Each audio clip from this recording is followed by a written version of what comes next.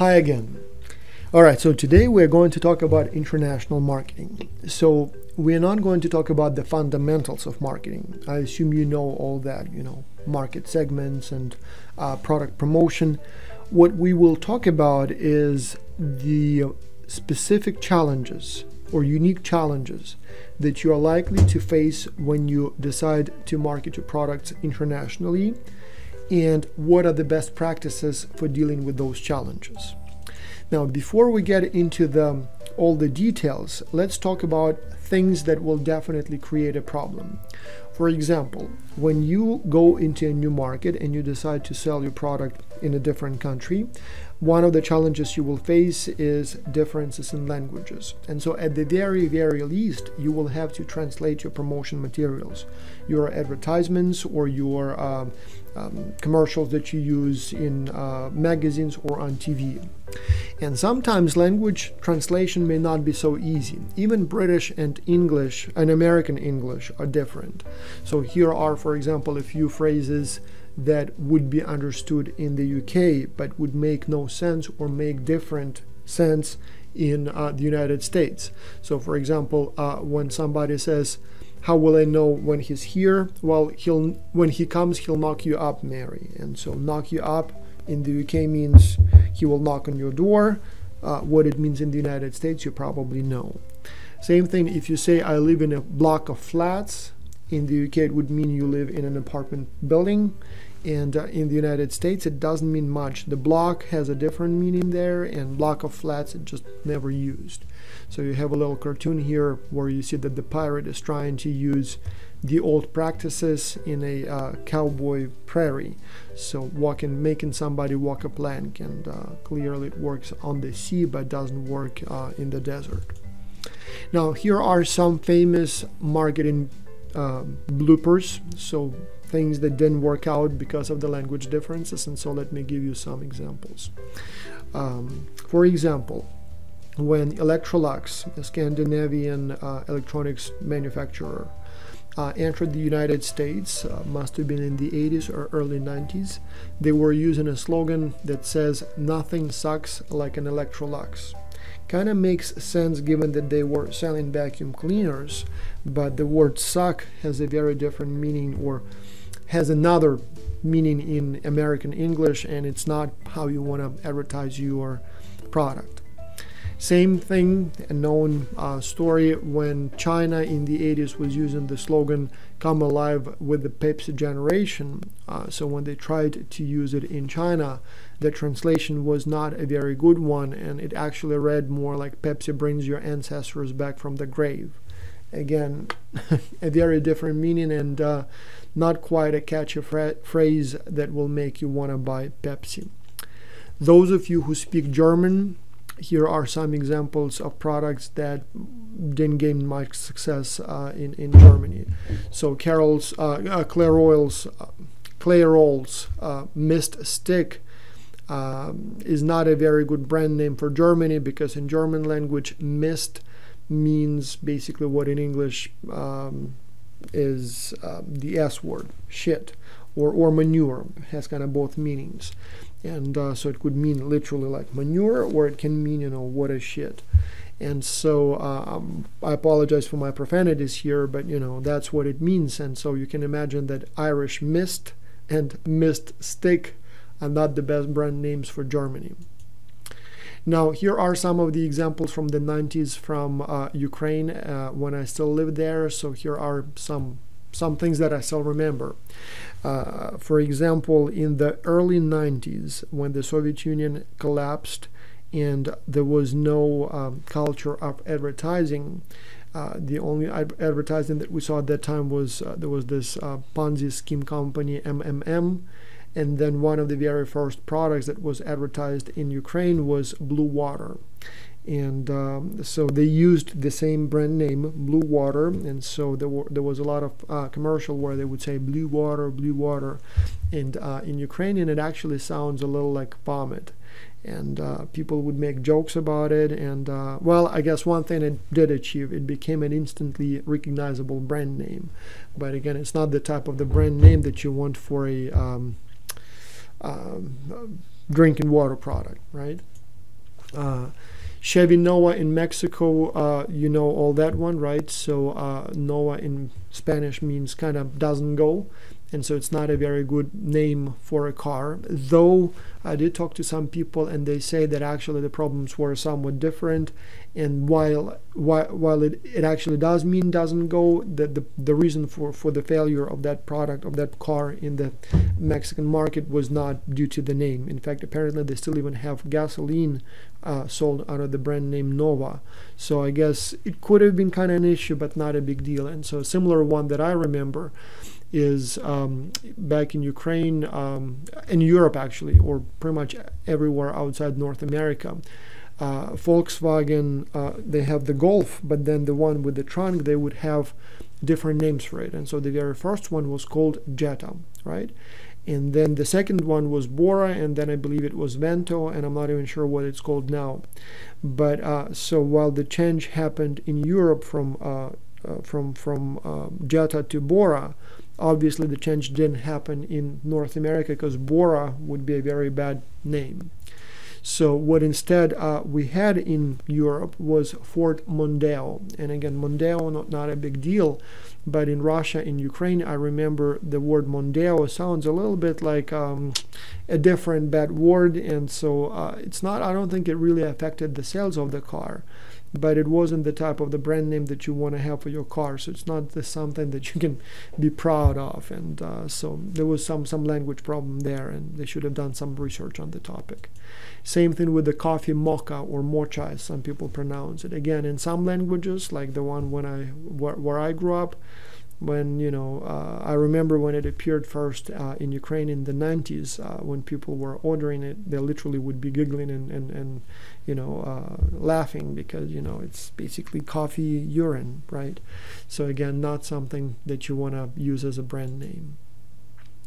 Now, here are a few more examples of how marketing ideas didn't work out well because of the linguistic and cultural differences.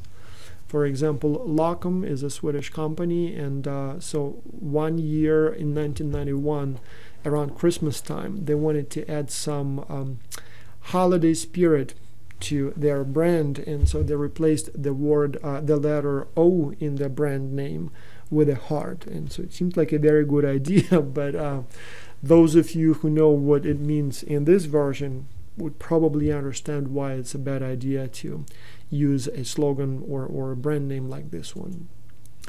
This one I actually took a snapshot when I saw it. It must have been like in 2005.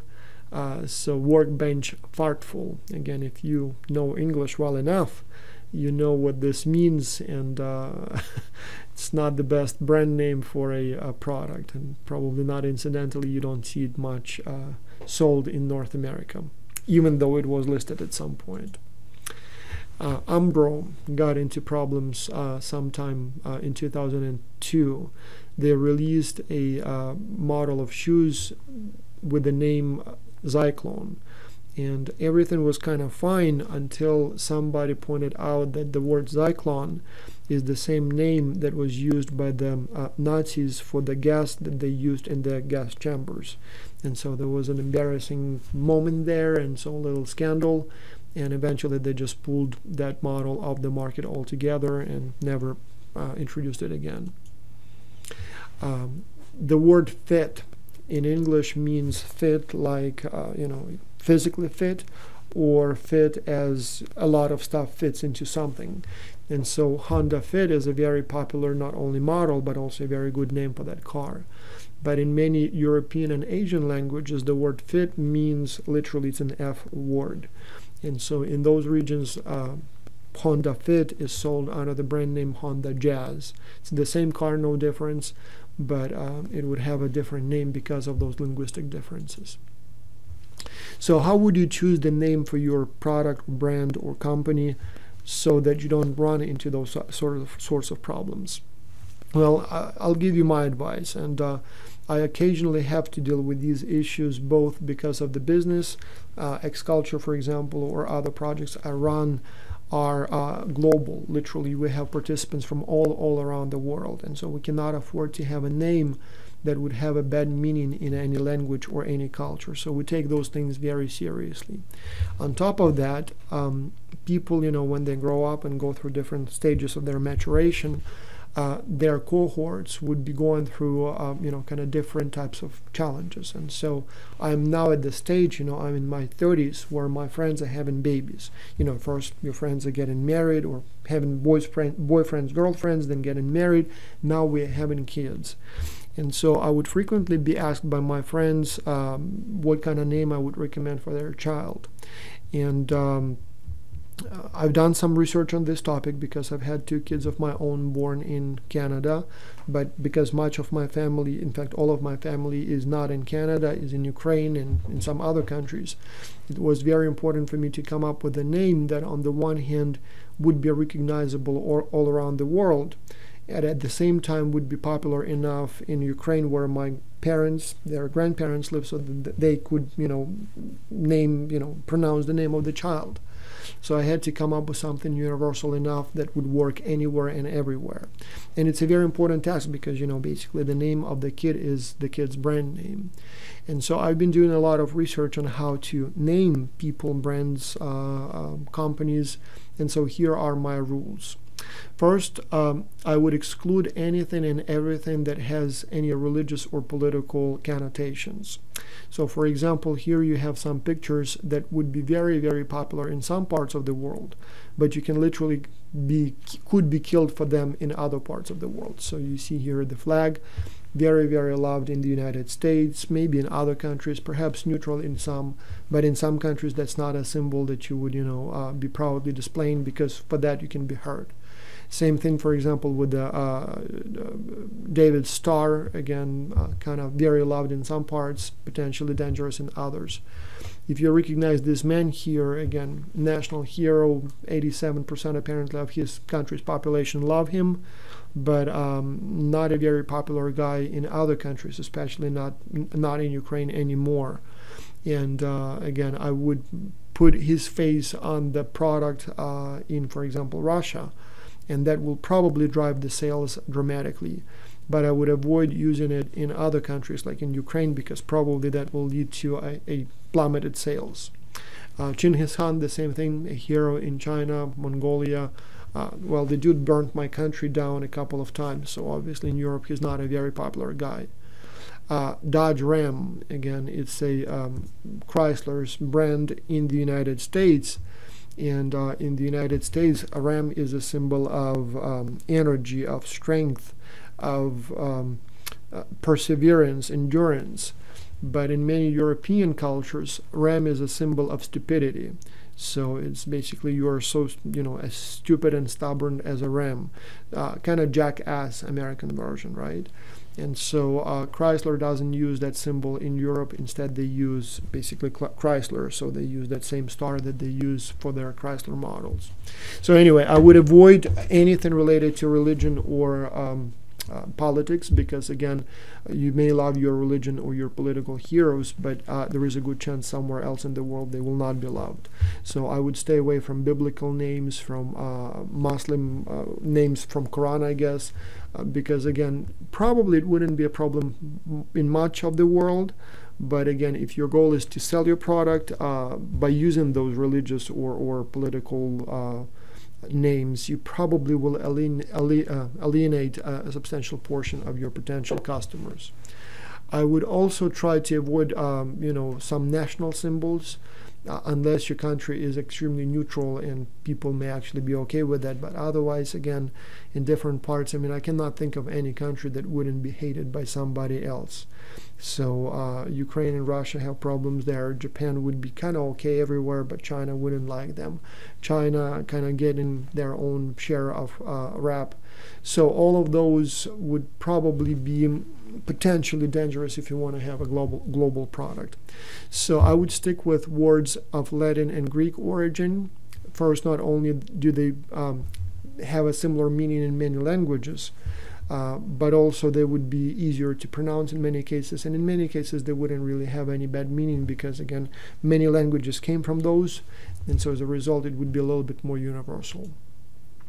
Here is an example of how naming a company, or a brand in this case, was done right. So Microsoft's search engine Bing, when they were trying to come up with the name for this product, they literally had a multi-stage selection process. First, they had a brainstorming session where everybody was invited to submit any names, and they collected something like 20,000 initial names, or 2,000 initial names. Then they had 20 linguists who worked with those names and looked at them from the perspective of every possible language, and they read out all the names that potentially could have negative meanings in any of the languages. That left them with about 50 or 60 different versions or different potential names, and at that point they had focus panels, so people from different backgrounds who would literally vote on those names and who would, comment on what they think. And so through this multi-stage iterative process that involved people of different backgrounds, specialties, expertise areas, they eventually were able to select the name Bing that is not only neutral or doesn't mean anything bad in any language, but also kind of sounds like Bing, something's happening fast, and that's what you want for your search engine. Here are some of the approaches that companies use to naming their products in China. When you do business across Europe, European languages have some sort of similarity. At least they have some similarity in terms of structure and pronunciation. Well, pronunciation is different, obviously, but there is some common scheme to that. At least all use the same alphabet, or at least almost the same alphabet. When you go to China, that's where you have a problem, because on the one hand, you have to deal with the differences in pronunciation. On the other hand, you have to deal with the differences in writing. So how would you do it? Would you write the name using Latin letters, or would you use characters? And if characters, how would you do that? And so there are all kinds of options here. So some would not do no adaptation. So they would literally write the name as it's, like literally what it is. They would just write it in characters. So for example, Pizza Hut still remains Pizza Hut. It just would use characters to transcribe that name. So sometimes that would lead to changes in the meaning. Sometimes it would lead to changes in pronunciation. So for example, Sony uses what they call sound adaptation. So they use characters that sound like Sony, but the translation would mean something else. Like for example, here it would mean exploring nun or priest, and obviously it's not exactly the same meaning as in Japanese, or actually it's a Greek word Sony from the word sound. Same thing with Audi. Audi is the name of the family that started the company in Ingolstadt in Germany, and so they use characters that give you that same sound, Audi, but it means profound enlightening or enlighten. And so that's a different, obviously, meaning than the original one, but it kind of, adapts in terms of the sound, as well as it also has a meaning that in some way may even relate to the brand.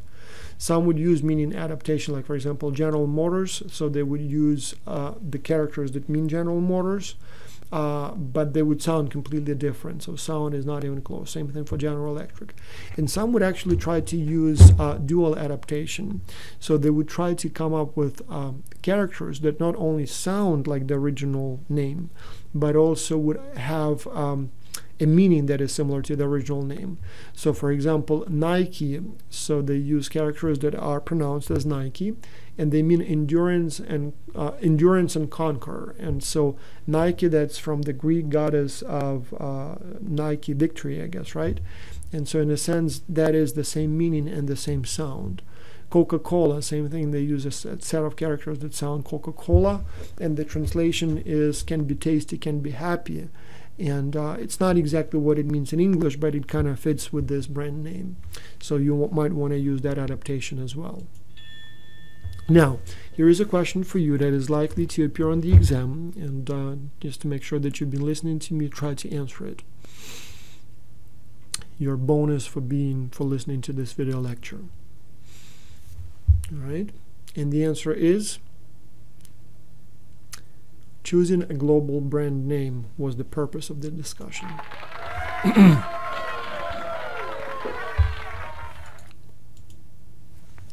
Now, another problem that you will have to deal with is counterfeits, knockoffs, right?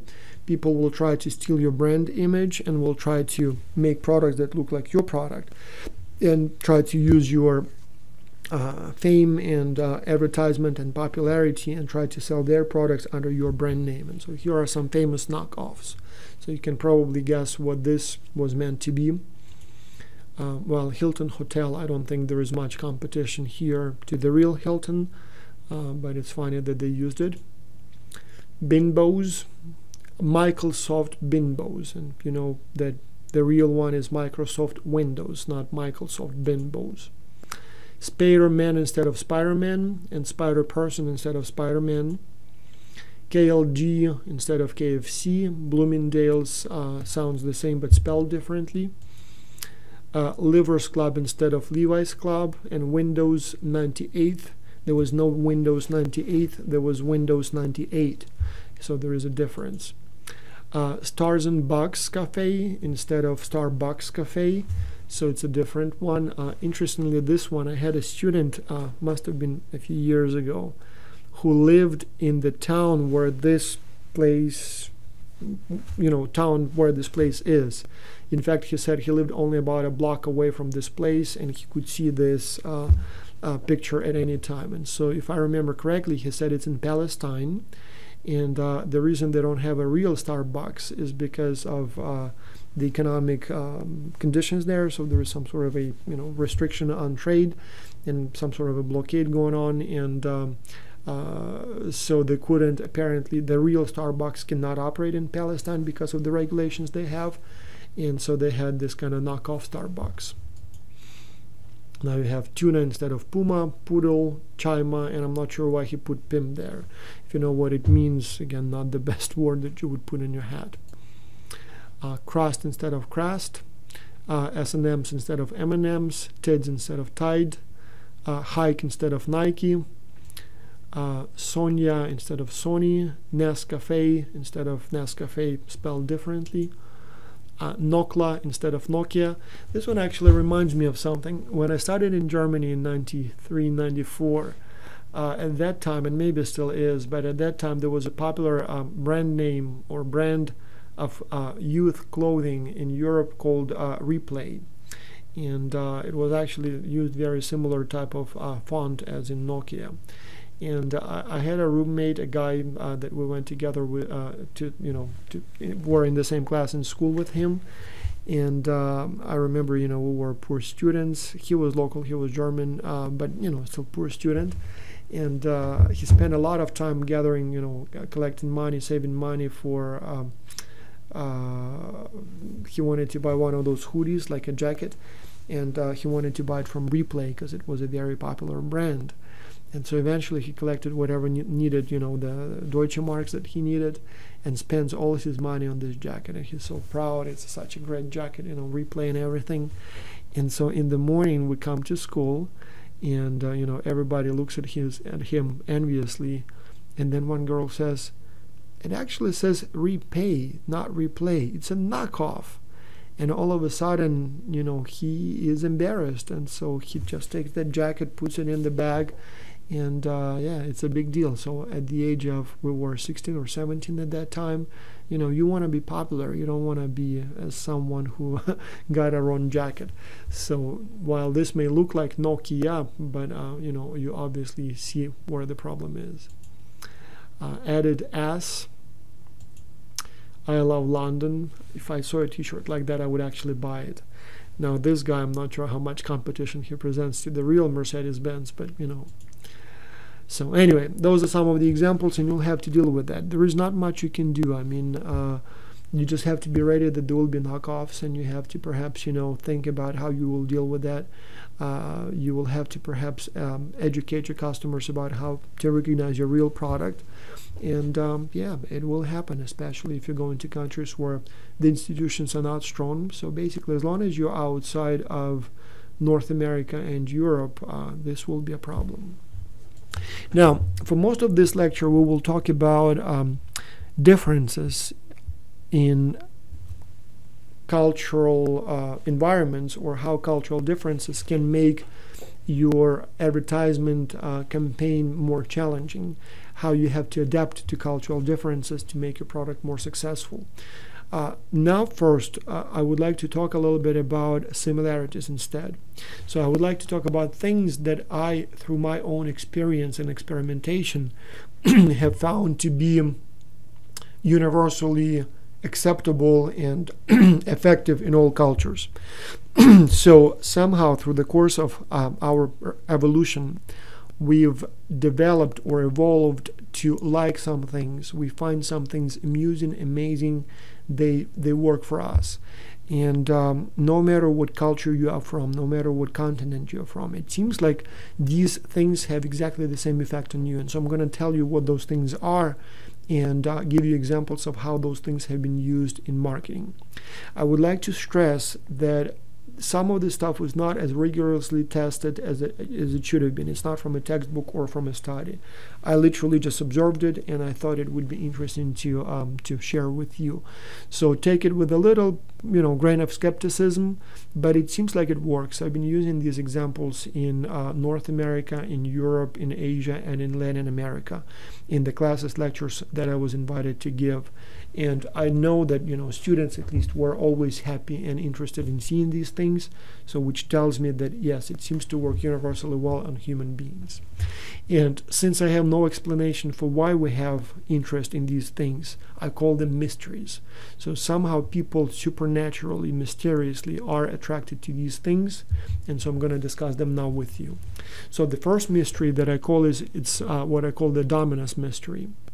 So somehow people are always attracted to situations where a little action leads to a huge reaction.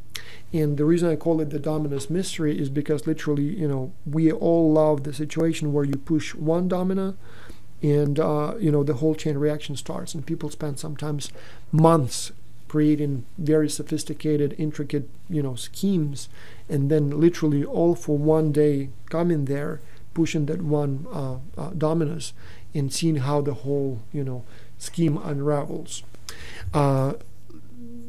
Likewise, for example, when I was in school, must have been grade 5 or 6 maybe, there was a house not too far away from my school that was scheduled for demolition. And so we knew it would be demolished, like literally knocked down. And so one thing that we wanted to do at that time, or enjoyed doing at that time, was breaking windows in this house. And so there was all kinds of construction material and some gravel.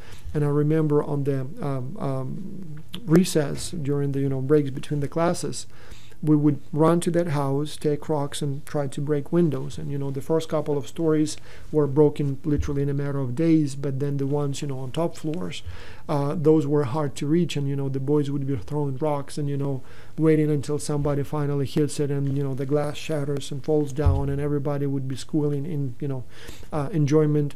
And imagine if they put plywood in those windows. Nobody's going to run, throw rocks into plywood windows. I mean, that's no fun, right? But if you have glass, you throw a little rock and then you have this big bang, big splash. And that's what people like. Now, how you can use it in advertisement. So here is an example for it. This one is an advertisement from Honda. And the beauty of this advertisement is that it's been used or advertised only once. I don't actually think this one, I believe it actually never was used on TV at all. It was released only online, but ever since it's been downloaded and viewed millions of times. This particular one on YouTube, literally you have millions of hits. So it's something that people, not only you don't have to pay the TV stations to show it, people would actually go to your website and watch it. And I will be watching it probably for the 25th time now, and I still enjoy it as much as I enjoyed it when I saw it the very first time. So let me show you how it looks.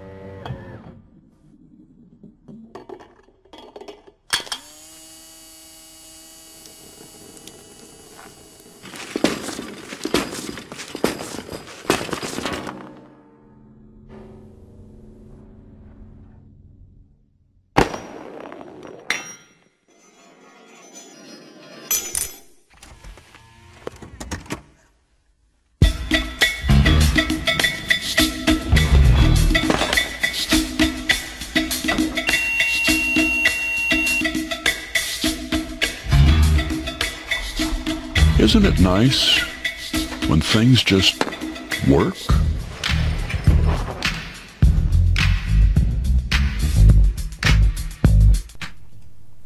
Isn't that nice when things just work? Sure, it is nice and people like it, and so this particular video, as I said, has been watched millions of times. There is no video graphics in it, so it's all real. They had, I believe, two Honda's Odyssey. Let me just switch it off. Two Honda's Odyssey used in this ad, and plus the third one that they didn't disassemble. And it took them apparently 2 weeks or so to finally make it work, but it was one continuous unedited video shot of this commercial, and people love it when a little action, you know, like you push that one gear, leads to this huge reaction, the whole chain. So very interesting stuff. Now, the second mystery is what I call the mystery of the unusual. Again, people somehow are supernaturally attracted to things that are unusual. I don't know why, but people would be willing to go the extra mile, to pay the extra $1 to get something that is unusual. And here are some of the examples. For example, this house here, this one is actually a hotel in somewhere in Wyoming, I believe. But then there is also a similar one like this one, not too far away from where I now live in North Carolina. So it's actually in South Carolina. It's a Ripley's, one of those kind of fun stuff museums. So this particular one is actually a hotel, and so during the day it serves as a customer, you know, as a tourist attraction site, but you can actually book a room in it. And so last time I checked, everything was booked half a year in advance. So people are so interested in spending a night in an upside down house that they would literally try to come there, you know, so badly that they would be willing to book it half a year in advance. And so inside of that house, everything does look like it's been flipped over. So you would have, you know, lighting fixtures like light bulbs on the floor, and then beds screwed up to the top of the to the floor, I guess, ceiling there. So all those kinds of things. Here is another example. This man here is a painter, and in my personal uneducated opinion is that he's not a very talented painter. I mean, the artistic value of his paintings, I don't know, my kids can draw paintings like that. But the special thing about him is that he draws those paintings using his beard. In fact, I once saw a documentary about him, and so he made a few paintings where he would tie his feet to the ceiling, and his beard would be kind of swinging down, and he would kind of swing back and forth and draw the picture by swinging literally, you know, hanging head down. And again, in my opinion, they just look like a little, you know, like mess on the paper. But people find that attractive and interesting and would pay a lot of money for those paintings, even though, as I said, my kids would probably do better painting. Same thing like the paintings made by elephants or dolphins. Again, in my opinion, those are like, you know, kids can do better jobs. But people love that process. It's unusual, and so because of that, they're willing to buy it and pay more money. Now, here's an example of how it was also used in commercial world. If I ever have to open a small business, you know, like a local business again, I will use this stunt to, you know, get some attention. But anyway, this one goes back to 1961. At that time in New York, a company was trying to open was going to open a department store.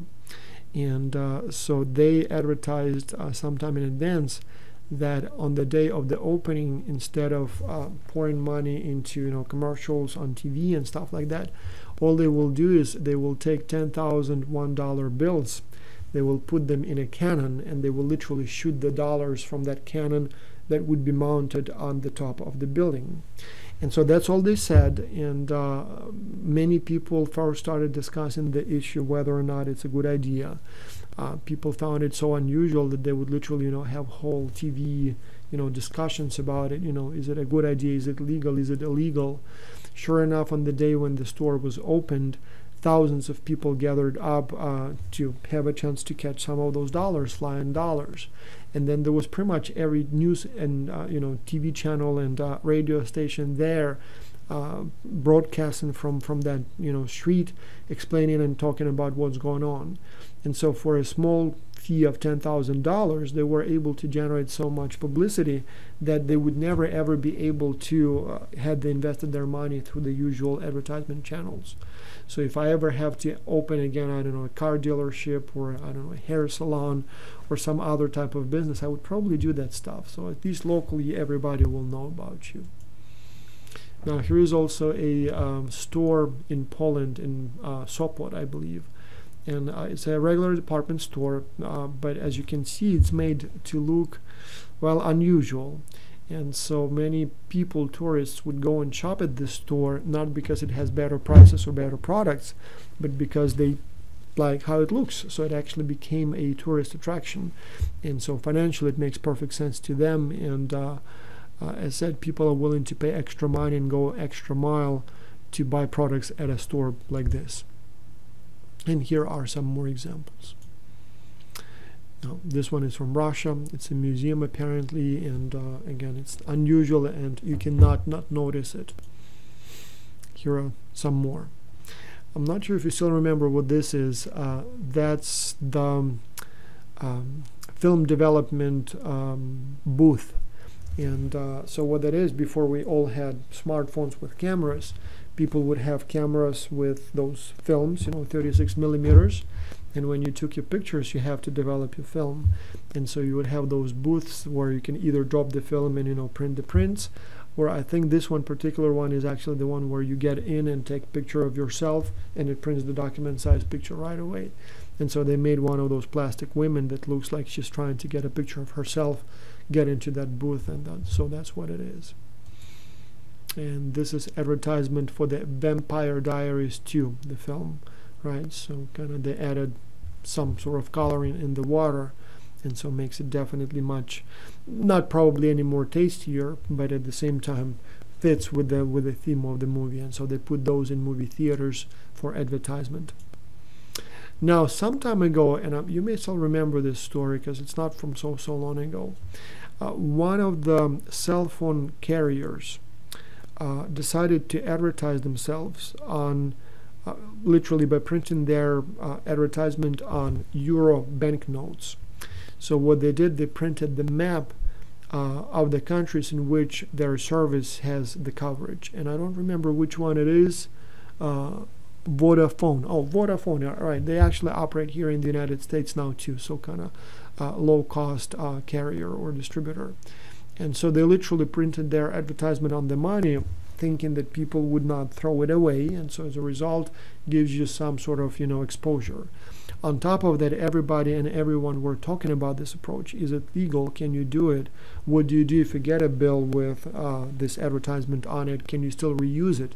And eventually, I believe they were forbidden from using it, but everybody was talking about that, and everybody received enough attention.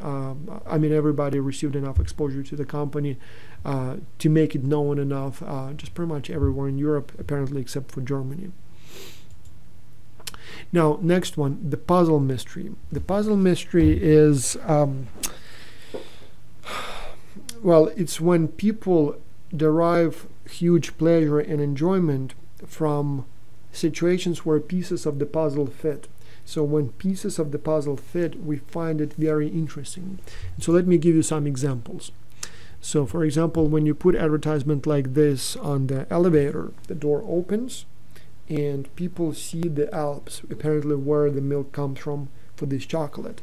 And so the fact that the picture on the doors and the picture inside the elevators fit makes it very interesting, and people find it interesting. Same thing like with this arm watch. If you put the picture of that arm watch on the window behind, in the bus, people probably wouldn't even notice. But you put it in those wrist straps, and people probably will take pictures with their smartphones, share it on Facebook, because the pieces of the puzzle fit. So a few more here. Again, you put it simply like that, it wouldn't work, but here you kind of have that animation along with the picture, and all of a sudden the doors and the picture fit and create one holistic story, and so that makes it very interesting and attractive to bystanders. And a few more.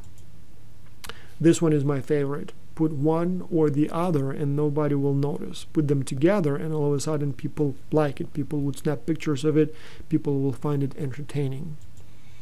And here are a few more. Oh, this one's beautiful. I mean, kind of fits together, right? So, and a few more. This one I remember from years ago, back in Ukraine, must have been in the 90s. Somebody was running exactly the same campaign, and so they would put kind of part of the slogan on one bus and part of the slogan on another bus. And so people, you know, hundreds of people would be, sometimes hundreds, sometimes dozens of people would be waiting on the bus stop and, you know, looking at the buses. And how often do you look at the advertisement on the buses? I mean, normally you don't. I mean, who reads that stuff, right?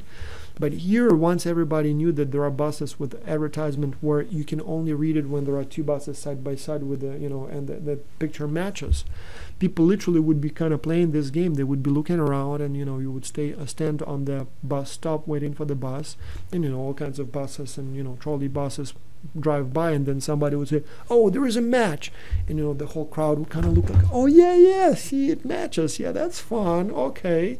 And people would wait for another one. So all of a sudden, by not doing anything unusual, you created this game, and so your graphic is the same and everything is the same, but you kind of created this game. You made those puzzles fit together, and people would spend time trying to fit them together.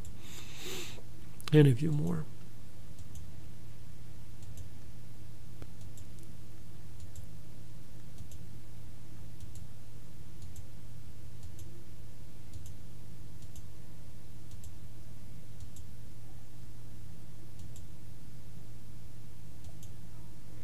Another one with Duracell. This one was used before Euro Cup 1990, and again, kind of not expensive. The car probably was broken in the first place, but once you place it like this, everybody will notice.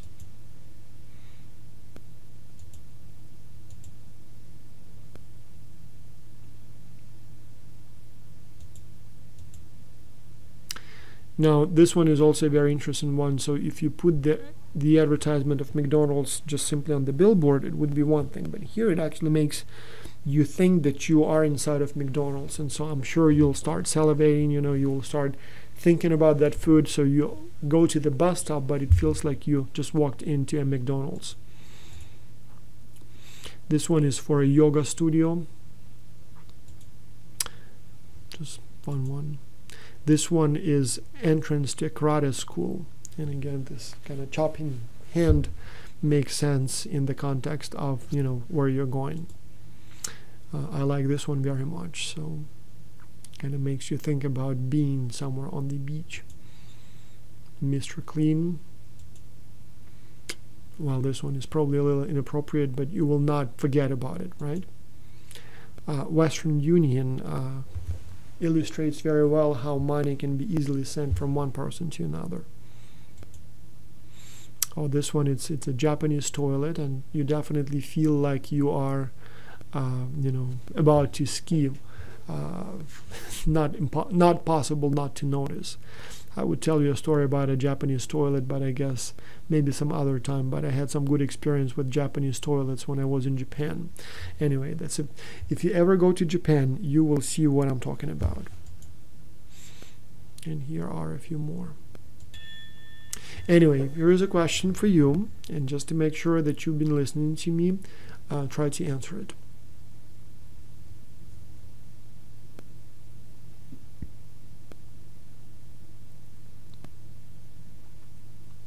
And the answer is C. It's a story. The Bing story was a story of the challenges of choosing a good brand name for your product.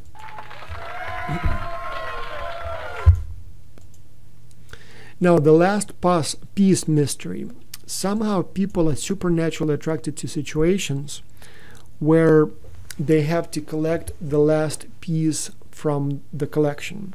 So if they have already 9 out of 10, they will pay a lot and will go extra mile and will pay extra dollar for that last piece. And it seems to me that companies use it all the time. For example, when you go to McDonald's, you would frequently see those, you know, Happy Meals, and they come with all kinds of toys. And once you buy one of those toys for your kids, they will start asking for all, because they will say, you know, Alex the Lion, collect all 10. And so there are 10 different, you know, figures there in that collection.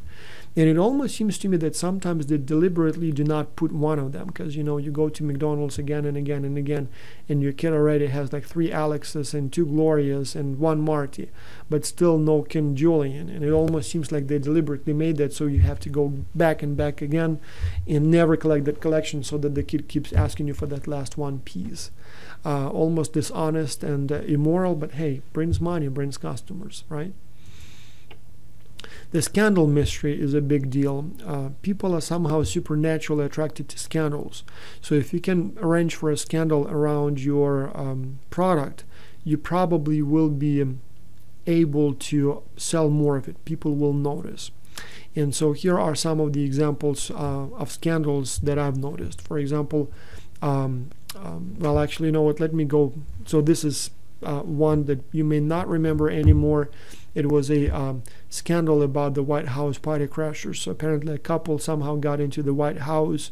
There was a reception by Barack Obama, and so they just made it to that reception. And they didn't do anything bad. They just took some pictures of themselves with various politicians like Joe Biden. But on that same day, there were all kinds of other very important political events going on, but everybody was talking about those 2 people who made it to the party, even though they didn't really damage anyone. So, but anyway, the one that I like is this one. So on August 8, 2008, there were 2 things happening. On the one hand, Russia invaded Georgia, or there was a war between Russia and Georgia. And that's the reason I say invaded, because the war was happening on Georgian territory. And as it is with Ukraine in 2015, so was it with Georgia in 2008. Some countries backed Georgia, some countries backed Russia. There were reports of thousands of people killed, and it looked like almost like a third world war. So it was like a big, you know, very important thing. On that same day, the Olympic Games opened up in China, and in the opening ceremony, as it turned out, there was some sort of a song that a little cute girl, like the one cute that you see here on the picture, was singing. And then next day, it turned out that actually she wasn't the singer. Turns out that the one who was singing actually was this other girl. And so she had pretty voice, but she didn't have a pretty face. And the organizers of the Olympic Games felt that she didn't look pretty enough. So they basically put a different girl, a pretty one, on the stage so that she would open her mouth while the music, the sound of the other girl was played at that same time. And so here you have 2 events happening at the same time. A wrong girl singing the song at the Olympic ceremony, and this third world war, and potentially, you know, reaching even your country. What would you talk about? Well, I don't know what you would talk about, but I can tell you what the planet was talking about. The planet was talking about the girls. Who cares about the Third World War? Let's talk about the scandal here. So again, if you can arrange for a scandal around your brand, around your product, chances are even a scandalous information, even the negative information, will still give you a positive economic outcome. You know, like all those celebrities, they would leak, you know, a video of them having sex with someone, and, you know, they would express their outrage and how unethical it is for someone to share that information. But then you notice that after that incident, they become much more popular and start making more money. So scandals, even negative scandals, tend to help. Now, here's a question for you to make sure that you've been paying attention. And the answer is D. Even though cultural differences require adaptation, there are some universal attention magnets that work well in all cultures and all countries. Now, another challenge that you may encounter is advertising regulations. In different countries, you may have different rules or laws that require or regulate how you can advertise products. And so some of them, for example, relate to packaging. Some of them may be about language. Some of them may relate to culture, tradition, and things like that. So, for example, here is one that relates to packaging. When I went to Canada for the first time in 2003, I remember seeing packages like what you see here on the picture. And so they would have horrifying pictures of what happens when you smoke. And I was kind of puzzled as to what that is. You would see them from time to time, like if there is a trash can, you would see one of those laying either inside or by the trash can. And so I thought, well, what those are. And naturally, I assumed that those are probably some sort of products that are used to help you quit smoking, some sort of like Nicorettes or some sort of like chewing gum with the nicotine in it. Because, the advertisement clearly is anti-smoking, so I thought that must be some sort of a product that helps you quit smoking. And then soon enough, I figured out that those were actually cigarette packages, because turns out that unlike in the United States, where the only anti-smoking information on the cigarette packages would be that, little one line on the back of the package that smoking can be harmful for your health. In Canada, the law requires that 75% of the surface area of the package, of the cigarette package, is devoted to anti-smoking information, and not you choose what you put there. The government gives you pictures that you must put there. And so as a result, if you, for example, are from North Carolina and you make cigarettes, and so here you would have your cigarette pack would look like Marlboro and Camel and whatever else you sell. If you decided to go and sell it in Canada, you will have to completely redesign your package. It would have to look completely different, because that's the law in Canada. Another issue relates to labeling. So how you can label your product, particularly with respect to made in, so where it's made. As you can imagine, people in many countries, and probably most countries, in all countries, feel obliged to buy products that are made locally. So when people buy stuff made in their own country, they feel that they're doing a good thing. They're being patriotic. They're helping local producers, right? So when you buy made in here, you kind of feel like you help your country, as opposed to when you buy something, let's say, made in China or whatever country you are not from, then you feel like you're betraying your country because you're spending money on foreign products. And so it is advantageous to the manufacturers, to the retailers, to have made in your own country on the product, because people will be more likely to buy it. Turns out there are special regulations in what you can name or what constitutes made here or made there. For example, again, in Canada, the law says that as long as 70% of the added value of that product was generated by a company registered in Canada, you can say that it is made in Canada, right? And so these days, just about any product is actually made in many places. So, like this mouse, for example, it says made in China, but it probably has components from all around the world, and the design could have been American. So it's not really a Chinese product per se. So in Canada, it says if 70% of this product was made in Canada, it is made in Canada, or as they say, product of Canada. And the funny thing is that sometimes you would see like pineapples as product of Canada, and pineapples don't grow in Canada. I mean, oranges do, grapes do, but not pineapples. It's just too cold for pineapples. Turns out the reason you can put product of Canada on pineapples is because even though the actual fruits are grown in Mexico, the cost of driving them to Canada, packaging them in those cans, advertising, accounting, whatever other services need to be done to create the product and put it on the shelf. So that's actually more than 70% of the product. So the fruit itself inside the can is less than 30% of the value of the product. And because the rest of the stuff is actually covered by a company registered in Montreal, you can put product of Canada on this packaging even though the actual product comes from somewhere else. And made in matters. Made in matters a lot. So, for example, a couple of my students told me stories like this. Like, Americans are very nationalistic and patriotic, and they feel good about buying American stuff. And so I had a student who, in fact, you know what? Let me show you. You probably wouldn't see it on the picture here, but this is the bicycle frames that he was selling at his bike shop, not his where he worked. And so this is one of those very expensive bike frames that costs about $3,000 and made out of carbon fiber. It doesn't weigh anything, very light. But anyway, now if you look at it, it says here, I'm not sure if you can see it, but it says here, designed, I guess I should be showing it like this, designed in the United States, right? And at certain angle, if you look at it, you would see that there was another label there. Like literally, you could still see the silhouette of the old label. And so he said that the original label there said "Made in China." And one of his jobs was literally to peel off those old labels and put the new labels on top. And so he would peel off the labels that says "Made in China" and then just throw it away, and instead put the label "Designed in the United States," because American customers are more gladly buying products that are made in the United States. Another student told me that she worked in one of those expensive boutiques that was selling fancy schmancy clothing. And again, they would have, price tags.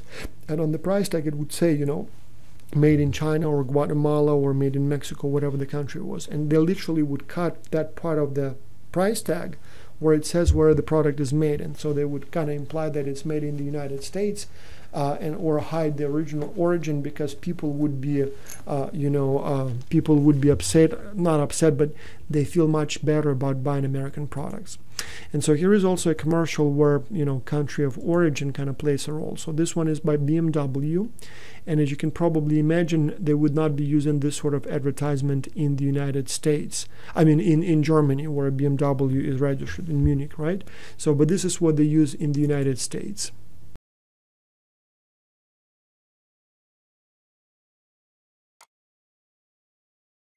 Does it make sense that a German car company would break ground in Spartanburg, South Carolina, and call it home? Does it make sense that in the height of recession, when most companies were bailing out, That they would dig in, that they would find their latest design in California? and customize it in 10 million different ways?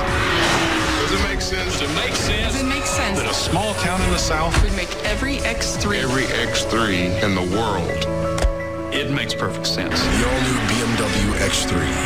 Designed in America, built in America. Designed in America, built in America. I mean, this is definitely something that Americans are happy to hear, and definitely something that appeals to Americans. But as you can imagine, in Germany, they wouldn't use that sort of advertisement.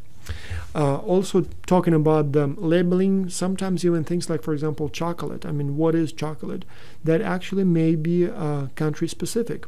In different countries, there may be different rules that regulate what you can and cannot call chocolate.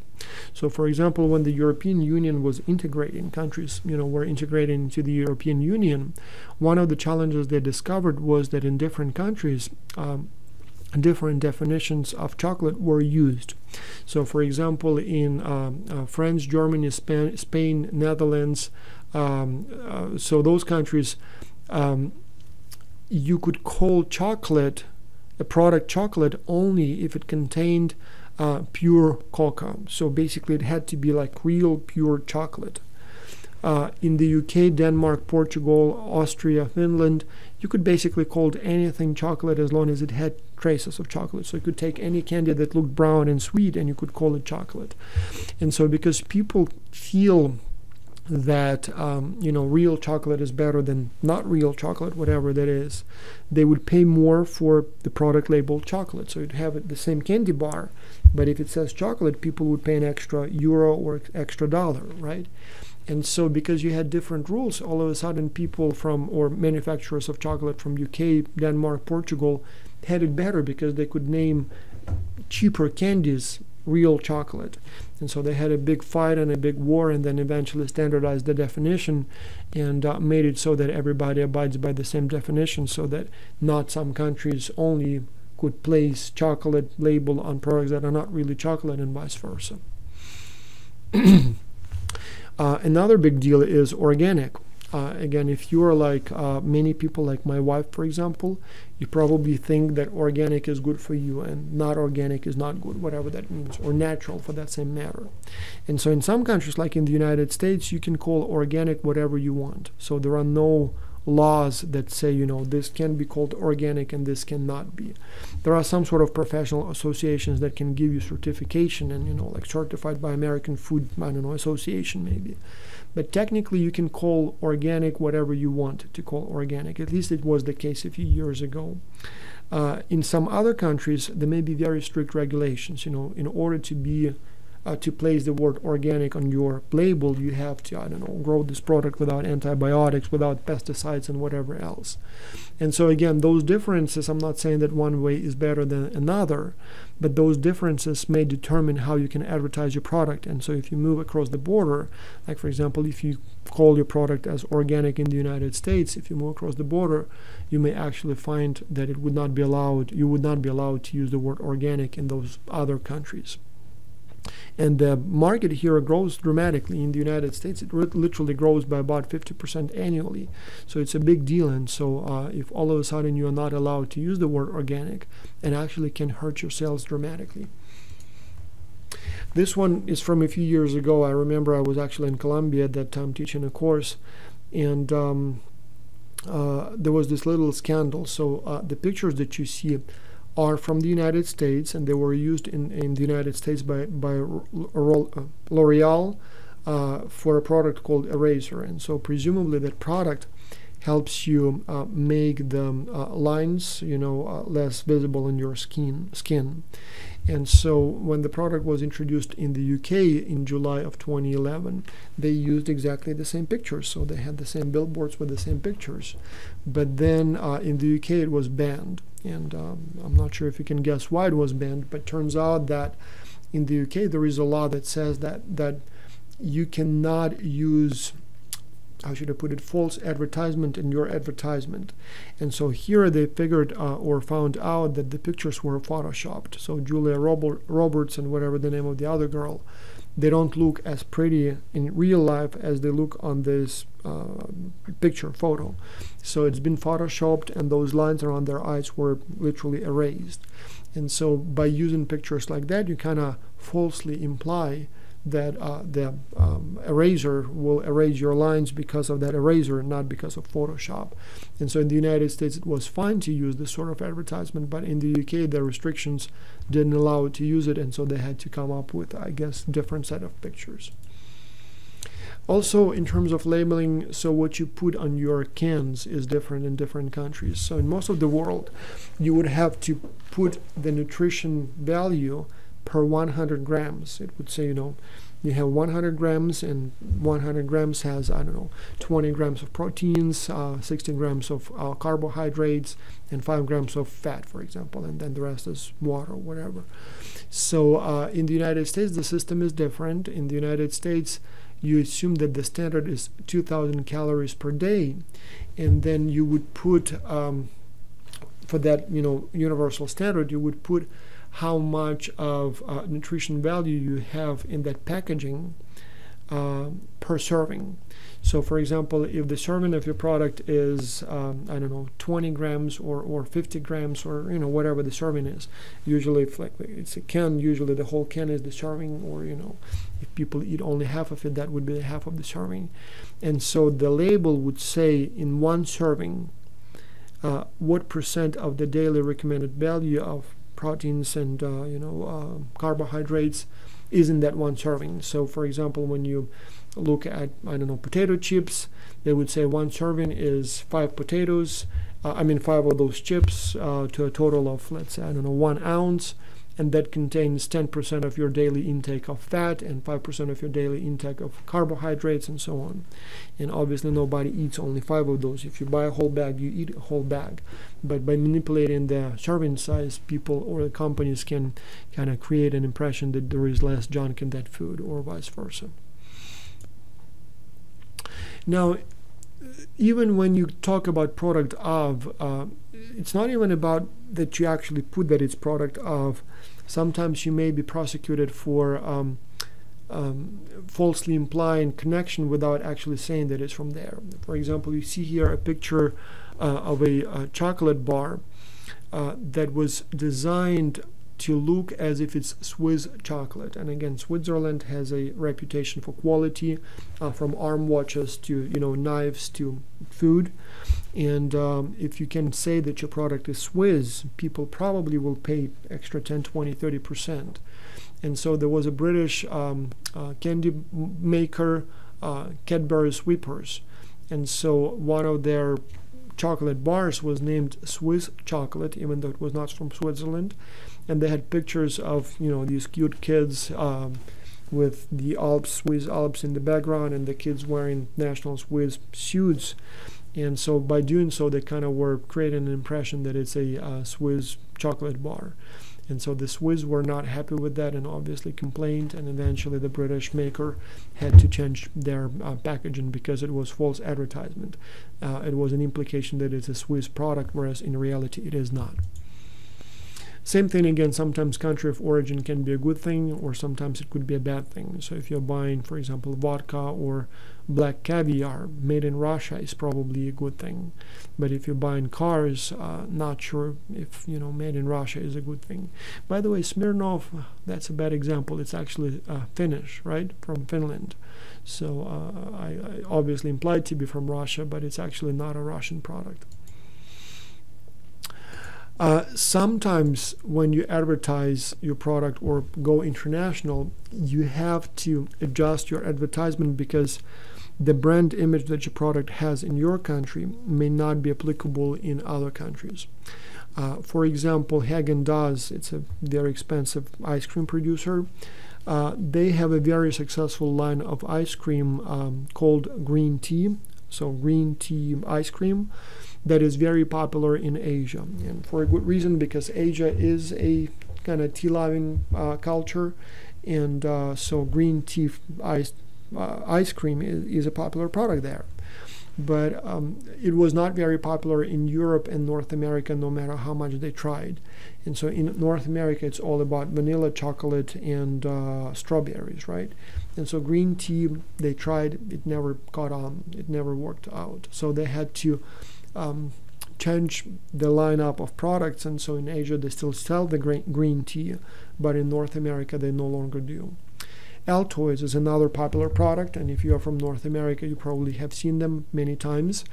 And so in North America, they're sold as breath fresheners. So it's basically like your Tic Tacs, right? And the reason for that is because in reality, that product is a medical product. So it's been around for about 200 years, and it was envisioned as a medicinal product that is used for sore throat. So that's a product that people would eat when they have problems with their throat. But when they started selling it in the United States, sometimes in the 50s or 40s of the last century, they noticed that more and more people were buying this product to freshen their breath, like teenagers would buy it before going on a date and things like that.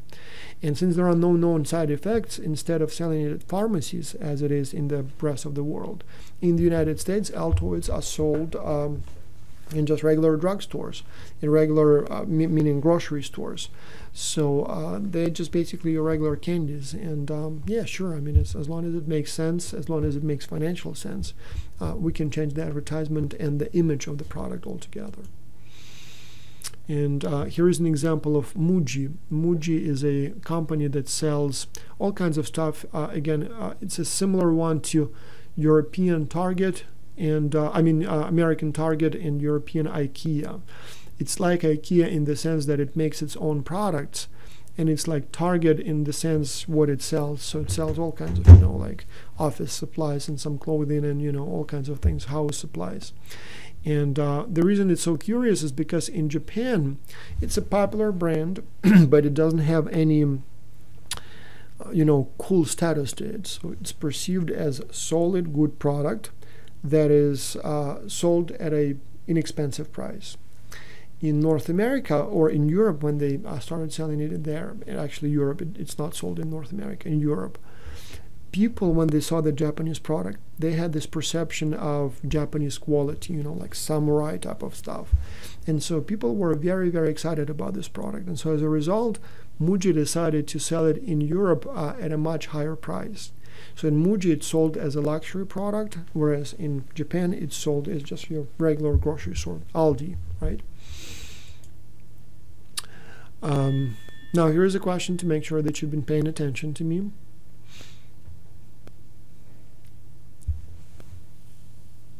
And the answer is A. Product of Canada, chocolate, organic. These are examples of challenges of international marketing and branding, in particular with regards to the evolving laws of labeling and identification. Now, here are a few more examples of how culture can play a role in your advertisement. For example, the United States is a very individualistic culture, and Asia, for example, tends to be much more collectivistic. And so here are some examples of how these sorts of things may have a very important implication for product branding. For example, iMac, iPhone, iPad, all of those have that I in the name. And in English-speaking countries, people really like that part because, iPhones, Apple products in general, have this image or perception of being very individual, expressing your individuality, difference. In fact, when you see product placement of Apple in American movies, like, for example, if you've seen Legally Blonde, there is this scene, and it happens all the time, where the camera kind of captures the classroom and goes around, and you see all those Harvard students in gray suits with gray computers. And then all of a sudden you see this girl who is not wearing a gray suit, she's wearing a pink suit, and her computer is a shiny white Mac. And so that individuality, that difference, rebellion in a sense, that's all packed in that I letter. And in reality, by the way, it has nothing to do with information or individuality. It actually has to do with the word interim. And just read about that. It's about Steve Jobs coming back from the Next back to Apple and getting the CEO job, but only as a interim CEO. And so he was signing his name as iCEO, and then that's where they came up. They were working on the Mac product, but they added iMac, and that's how it's talking basically, ever since they use I for all Apple products. Now in Asia, it's a whole different story. So in Asia, when Sony first started making Walkman, so those players that you would listen to, things that we used to listen to before CD players and before smartphones, the first years they would actually have two sets of ear sets attached to the player, because in Asian collectivistic culture at that time, and it must have been 70s or 80s, it was perceived as unethical, insensitive, to cover your ears and listen to the music only by yourself. So the mobile personal devices were made in a way that you could share your experience with others. So you would have multiple sets of earpieces connected to the system, so that you could also share your music with your neighbor. And here are a few examples of how products are advertised in collectivist versus individualist cultures. So America is an individualist country or culture, and in America, if you want to sell a product, you have to appeal to individuality, to your difference, to your uniqueness. And this is what McDonald's does when they advertise Happy Meal in the United States. Funky, funky, funky. Everybody clap your hands. Clap, clap, clap, clap your hands. Clap, clap, clap, clap your hands. Right foot, let's stomp. Cha-cha, real smooth. Turn it out. One hop this time. Right foot, two stumps. Left foot, two stumps. Slide to the right. Slide to the left. Crisscross. Get funky with it. Oh, yeah. Come on. Cha-cha now, y'all. Everybody clap your hands. Come on, y'all. How low can you go? Can you go down low? All the way to the floor? I'm out of here, y'all. Peace. Peace. So if you are from the United States or from Europe or perhaps even from Latin America, you probably found this commercial effective. You probably found it funny and entertaining, and so you probably even giggled and found it, fun to watch. I was trying to show it once in Japan. I was given a lecture, and there were, 120 people maybe in the audience, and I showed it exactly like I showed it to you, and there was silence. Like everybody was sitting just like this. And I'm like, so what's wrong? And they say, well, it's so impolite. I mean, he shows up to dinner late, and then he's completely looking like a parrot, looks very different from everyone else, completely disrespects the family, so he just does whatever he wants to do, listens to the music, and then he just adios you all, without even talking to them.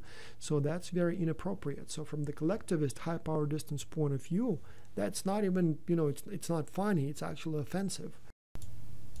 Now, Asian cultures are much more collectivist, and if you want to sell your products in Asia, you have to appeal to the collective, to the bonding, to the social aspect. And this is how McDonald's advertises its products in Asia. And this particular one is, I believe, from Philippines. Tuwing pumupunta ako dito, naaalala kong lahat. Parang kahapon lang. Kamukha mo si Paluma. Parang ang tagal na namin magkakilala. Tayo ay bata pa. Yung mga gusto ko, gusto rin niya. Tapos biglang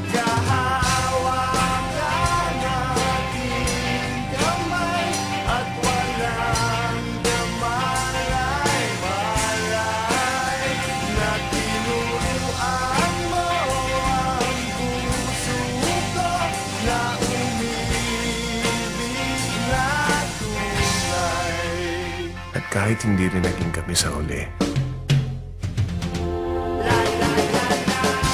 Siya pa rin ang first love ko.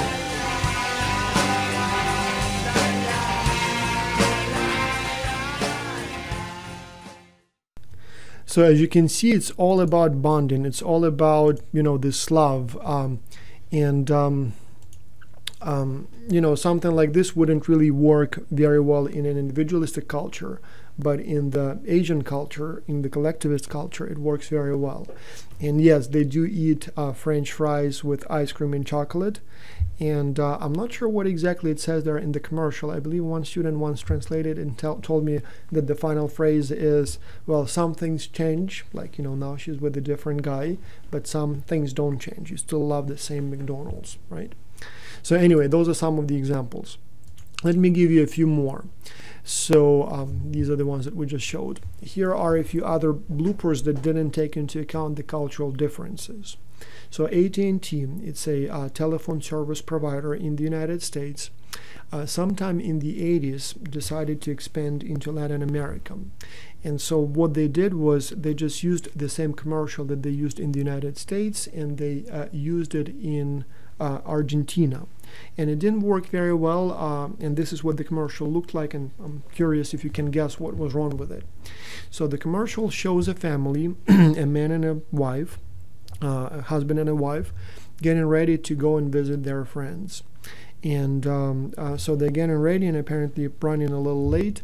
And so the wife said, well, honey, could you please call the friends and tell them that we're going to be a little bit late?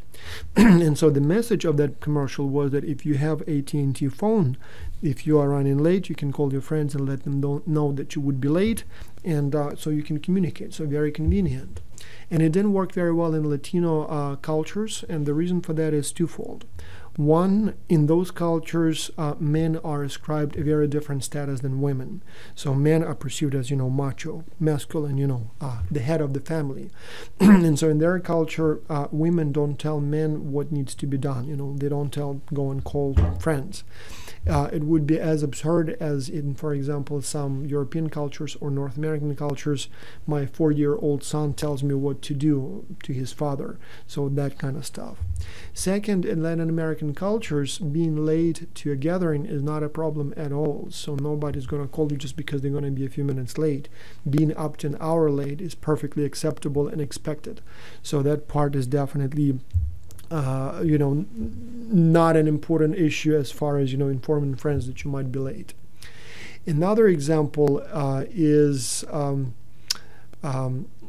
one from the United States when Procter & Gamble was trying to advertise skin lotion with the same commercial they used in Europe. And so the story of that commercial is the following. So a woman takes shower, and so she exits the shower cabin, right? And so she's standing in front of a mirror and applying her skin lotion. And this at this time, her husband is walking by and sees through the open bathroom doors, sees her naked wife, applying the skin lotion, and presumably her skin is so radiant and gleaming that he really likes it and he cannot resist the temptation, and he approaches her and kisses her on the shoulder. And so the message is that this lotion will make you look so beautiful that your husband will love you even more. And it didn't work very well in Japan, and the reason for that is because in their culture, husbands and wives have, how should I put it, it's not that they're not intimate enough as they are in North America or Europe, but there are certain things that they do not intrude on each other. So, like, for example, if the wife is taking the bath, the door wouldn't be open and the husband wouldn't, be looking at it. And so it's kind of inappropriate a little in their culture. As one of the students told me, she was from Japan, she said, it's as if you have the exactly same storyline in the United States, but instead of husband and wife, you have father and like a 15-year-old daughter. So a 15-year-old daughter or 16-year-old daughter is naked in the bathroom, and the father sees, oh, you honey, you're so pretty, slaps her on the butt and kisses her on the shoulder. So that would be inappropriate, right? So that kind of stuff. Now also there are some traditions in different cultures, and so here are some examples of where not paying attention to those traditions got companies in trouble. For example, this symbol gesture is perceived or means kind of okay, everything is good in America, as you know, but it usually has a negative meaning in most other cultures. So it's basically your equivalent of, flipping the finger. And so you have to be very careful about that, because, in many parts of Latin America, for example, this would be a bad gesture, and so American companies used to place this symbol on some, let's say, catalogs, for example, of products. And so it's not a good idea to do so. Then Nike, for example, had some problems selling their golf balls that they would normally sell in sets of 4 in the United States. And so they used exactly the same product in exactly the same packaging and tried to sell those products in Japan. And I think it was the same story in China. And nobody would buy them. Like, literally nobody would buy your golf balls. And they were like, that's strange. I mean, they seem to like Nike, so why not buy those packages?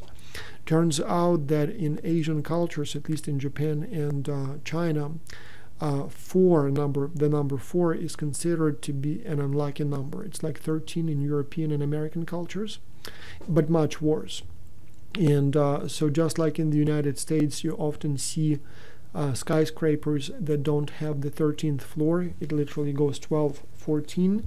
Same thing in Japan. You wouldn't see the 4th floor. It goes 3 and then 5. And so not being sensitive to those, superstitious beliefs about the numbers could get you in trouble.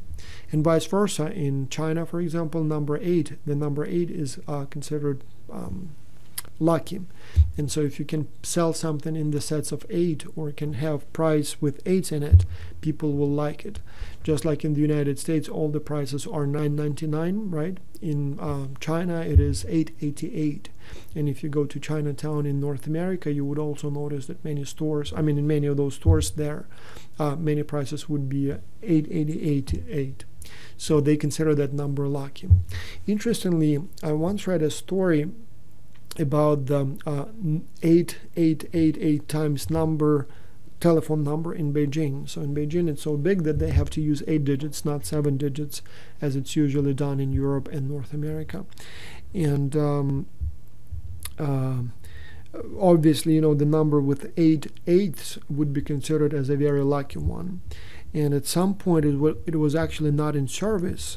And I'm not sure if that's still the case. I would imagine that by now probably it's in service again. But there was a period when it was not in service because apparently the person who had it, or several people who had it before, all died tragically. There was someone who died in an airplane crash and somebody in a car crash, something like that. And so at some point they decided not to give that number to anyone because it actually turned out to be unlucky. Now, here we talked about culture. Now let's talk a little bit about other things related to distribution of products. And so first, let's talk about distribution channels. You have 2 basic approaches. You have inclusive channels and you have intensive channels. Exclusive channels and intensive channels. By definition, you can probably guess what those are. So exclusive channels that's when your products are sold exclusively through a particular retail chain. So you cannot buy them anywhere else but only through a particular distributor.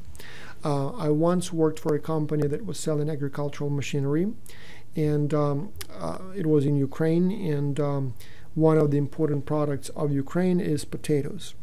And on the market, there are all kinds of different potato diggers, so machines that dig up potatoes, from the soil. But at least at that time, there was only one self-propelled potato digger, and it was a German company that made them, and they were called Holmer. Holmer is the name of the guy who created the company. At that time, he was something like 80 years old, or definitely beyond into his 70s and possibly 80s. And so my company wanted to have the exclusive distribution rights for those products. So we wanted to be the only company in Ukraine that sells Holmer potato diggers. And we, would meet with Mr. Holma, as they pronounce in German, Holmer, multiple times and try to convince him to give us the exclusive distribution rights, and eventually he did.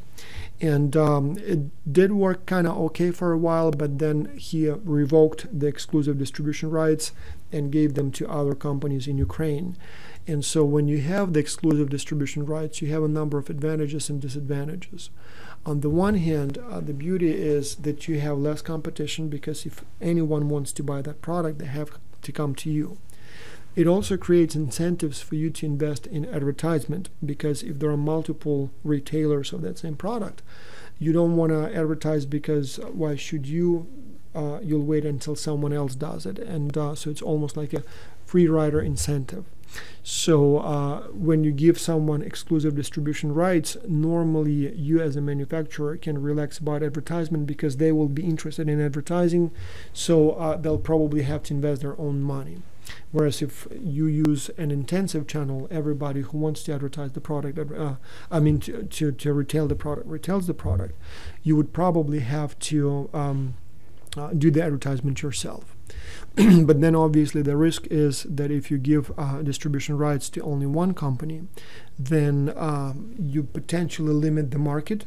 And if you had more retailers, you probably would be able to reach more customers and sell more and make more more profits.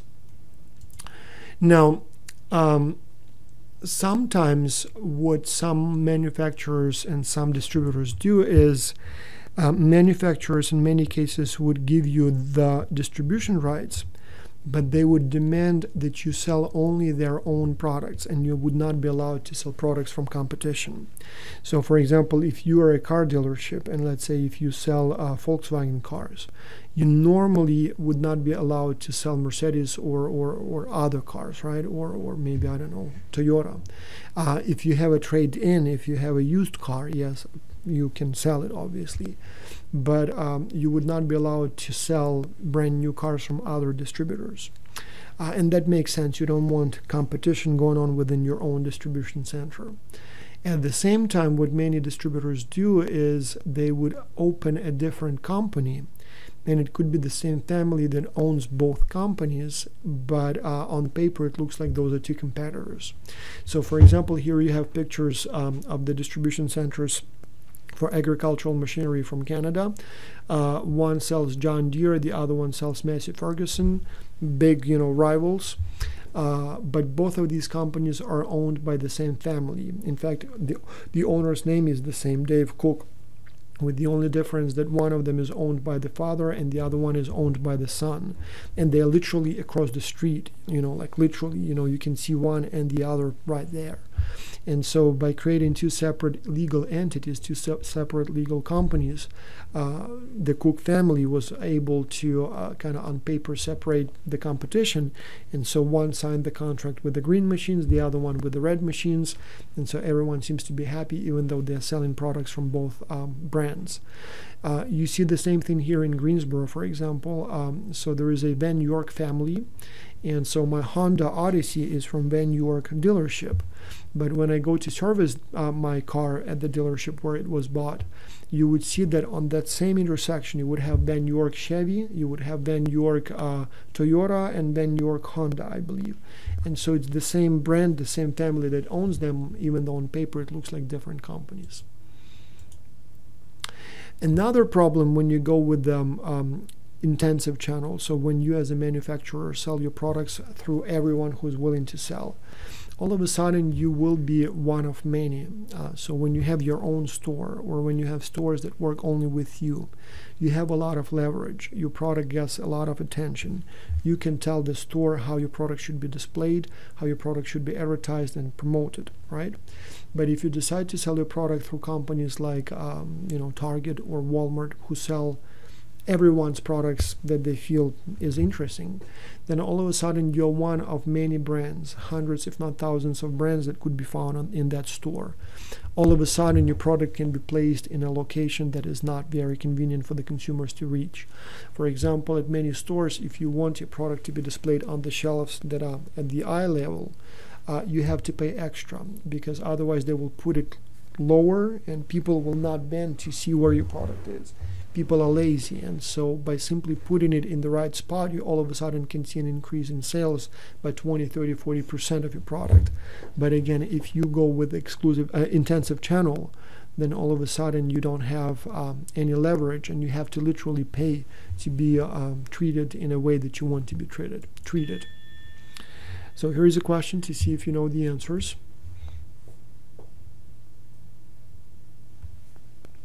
And it's called intensive channel C. Another interesting relevant definition is what we call value density. Value density kind of tells you how much value a unit of weight costs of your product. So let me give you examples to understand what I'm talking about. For example, cement has low value density because a lot of cement costs little money. You can have many pounds, many kilograms of cement, and the price will still be very cheap, like $1 or $2. Perfumes, on the other hand, have high value density. So a small, tiny bottle of perfume can cost $50, $100. So one unit, little gram of it costs a lot. And so that in many cases determines your distribution channels. For example, you would normally not see cement imported from different countries, right? So for example, if you are in the United States, chances are the cement that you buy here is from the United States. It may be cheaper to make it in China, but the transportation cost will not be worth it because value density is low, and you'll have to pay so much for moving those pounds that the price that you get for those pounds will not pay off. Perfumes, on the other hand, are easy to move, or like laptops or iPhones. That little thing costs so much money that transportation doesn't constitute much in the total cost structure of that product. So as a result, high value density products can be distributed more wider in terms of geographic areas, because distribution channels, distribution cost may not be so expensive. Low value density products, as I said, like paper or perhaps furniture, those usually have to be made local and sold local because just transportation is too high per pound. Sometimes you also have to think about your local skills. Here is an example from the 2000s when Acer, it's a Taiwanese electronics manufacturer, like they make laptops and things like that. So they decided to start selling their products in Russia. And normally they would have their own stores, or they would work with stores, but they would deliver the product to the store, and then whoever sells it, sells it. They tried to do that in Russia, and it didn't work for them. The product is high value density, so in a few pounds you have a lot of money, and so if you have a whole truckload of laptops, it's millions and millions of dollars, right? So it's a very attractive target for bandits, for kidnapping and demands for ransom, or just stealing it and selling it. And so Acer was trying to move those products across Russia, and many of the trucks were literally stolen, and sometimes even drivers killed. And so they tried many ways and it didn't work, and so eventually they felt, you know what, we don't have enough experience, so we're not going to do it, the transportation, the delivery in Russia. We're still interested in selling the product in Russia, but what we're going to do, we're going to deliver it to Finland, and then from Finland we're going to hire someone who knows something about distribution in Russia, and those guys will do the delivery, and they will have a better time dealing with their local partners. Finally, a very interesting topic, different dual pricing, basically. Sometimes you want to charge different prices in different locations, right? So sometimes you may have a product like, for example, let's say software, Windows software, Windows 98 or Windows XP or Vista or whatever, 7th, right? 8th now, I guess. And so you want to sell it for $400 or $500 in the United States, but you know that you will not be able to charge that much in, for example, China or in Ukraine. And so there you are happy to sell it, let's say, for $10. Because for you to make a copy of that DVD with the software that constitutes Windows, it's probably, I don't know, 5 cents. If you make a lot of those copies. So even if you sell it at $10 in Ukraine, it's still a huge profit. And if you don't sell it at $10, nobody's going to buy them. But the challenge then becomes, what do you do? How do you make sure that people will not go to Ukraine, buy a whole truckload of those DVDs in Ukraine for $10, and then come back to the United States and sell them here for $25, thereby undermining your ability to sell those products for $450? How can you make sure that you can sell your same product at different prices in different locations and prevent re-export, prevent potential retailers who will buy it where it's cheap and resell it where it's expensive at a price that will undermine your own higher price in that location? Plus, additionally, sometimes prices have to be different because, there will be different transportation cost. I mean, if you make product here and sell it here and there it should be expensive because it costs money to move it there. There may be different taxes, different tariffs. There could be all kinds of things. Plus, as I said, some people just may be willing to pay more. And so what can you do to make sure that there is no re-export? Well, there are a number of things. So, for example, for some products, there are literally different standards. So they're locked to work only in some markets. If you still remember DVDs, they were actually locked to work in particular markets. You had like a map of the world, and there were a total of 5 zones or 6 zones. And if you buy your product in zone 1, like for example in North America, it literally wouldn't play on DVDs in zone 2 or zone 3, and vice versa. And so the problem was that, yes, in China, in zone 6, they would sell it much cheaper than in zone 1, and they don't want you to go to zone 6, buy a lot of those DVDs, and bring them back to the United States and sell them at a lower price. And prevent you from doing that, they would actually lock it so it wouldn't work in their own region. Regional warranty. For example, electronics are much cheaper in America than they are in Europe. And I don't know why, but like a computer would cost you usually a couple $100 less in North America than in Europe.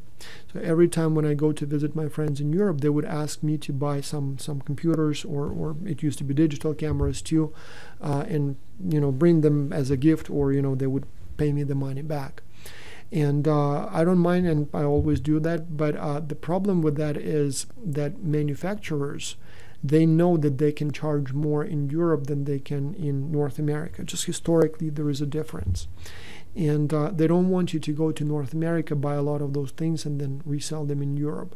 So what they do, they limit warranty. They say, yes, sure, you can buy and you can bring it here, but if it breaks, the warranty will not be valid. You will have to send it back to a North American service center for service. And so that definitely creates so much hassle that many people think, you know what, I'm going to pay extra $20 for the digital camera or extra $200 for a computer and buy it in Europe.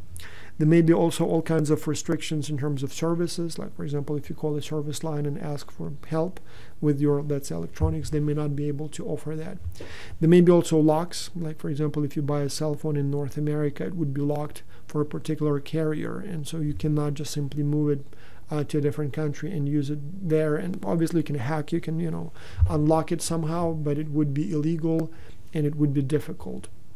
There may be also restrictions on the number of units that you can buy. For example, when iPhone 5 was released in China, it was much cheaper in China than it was in the United States, even though it was exactly the same product. And so to make sure that Americans would not buy, a whole container of those phones in China and resell them at lower price in North America, they would limit a number of sales to 5 per person. So you couldn't buy more than 5 per person, and so as a result, that makes it not very interesting to buy them in small quantities and ship them to the United States. Anyway, here is a question for you to make sure that you know what we were talking about, and the answer is D, value density.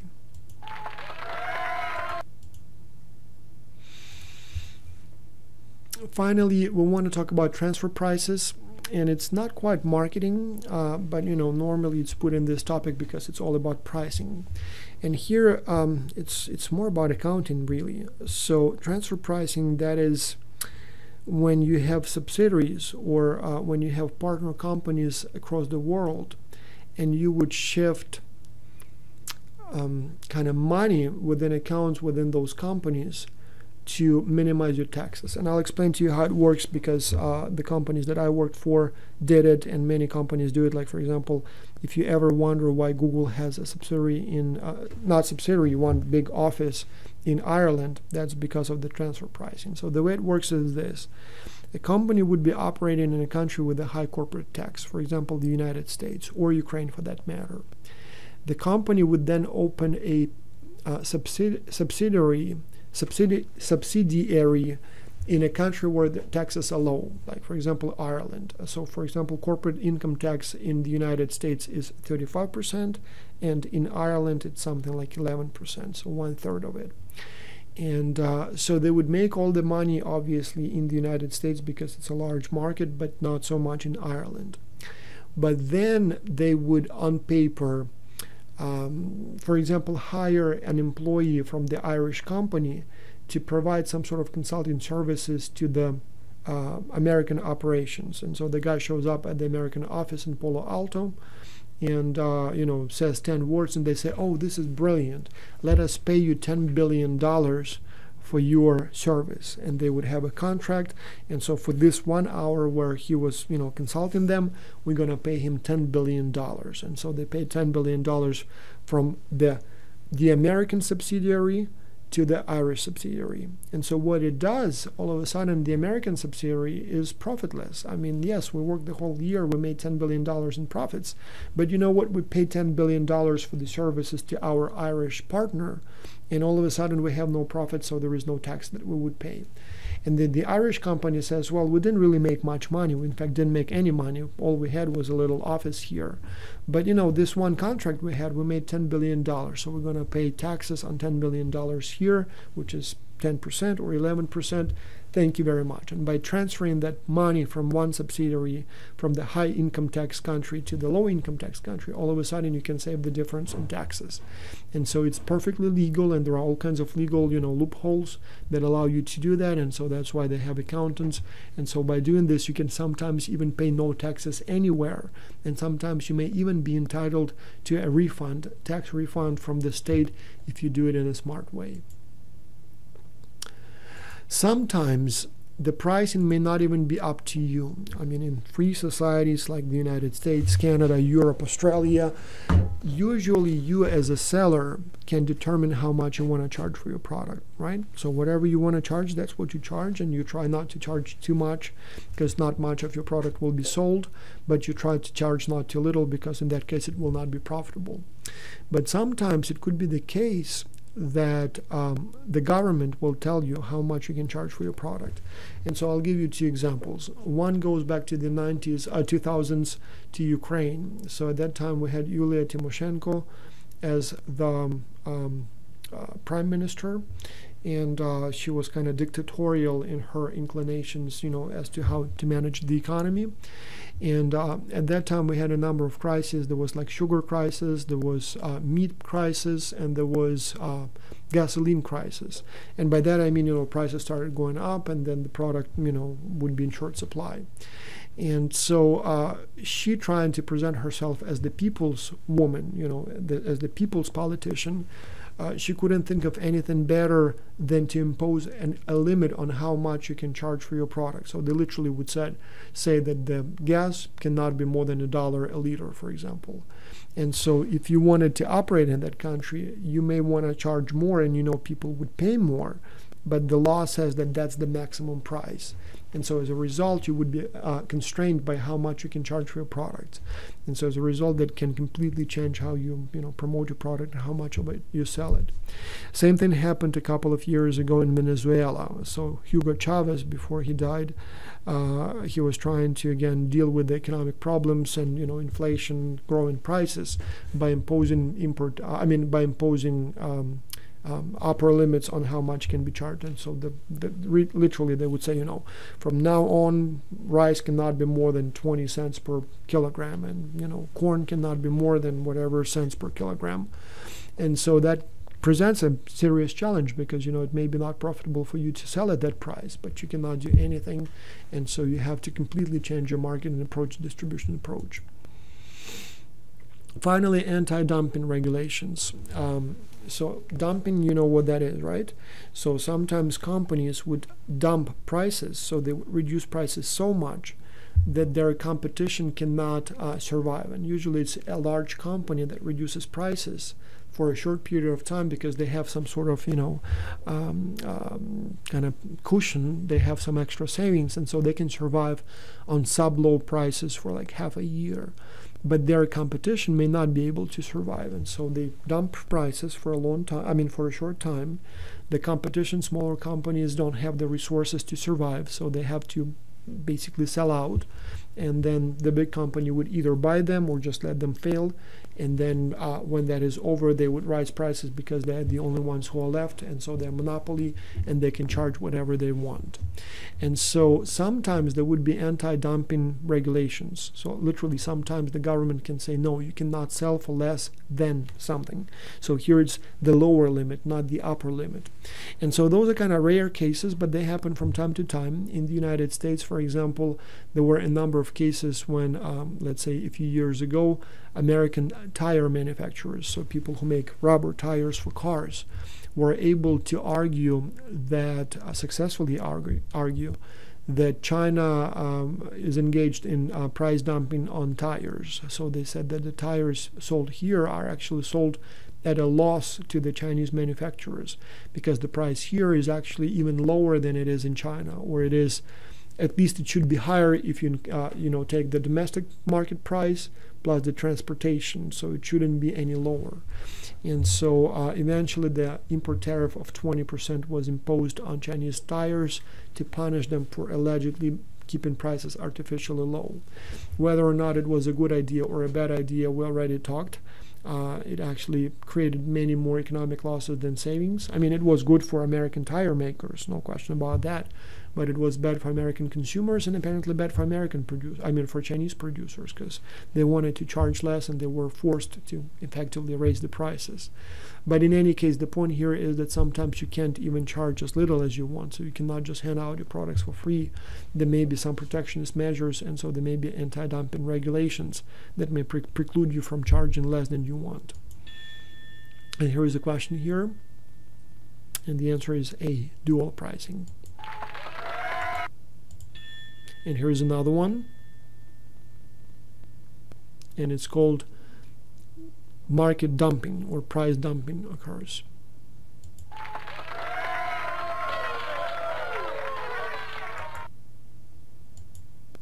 And this is what you need to know on the exam. Thank you very much, and I'll see you in the next lecture.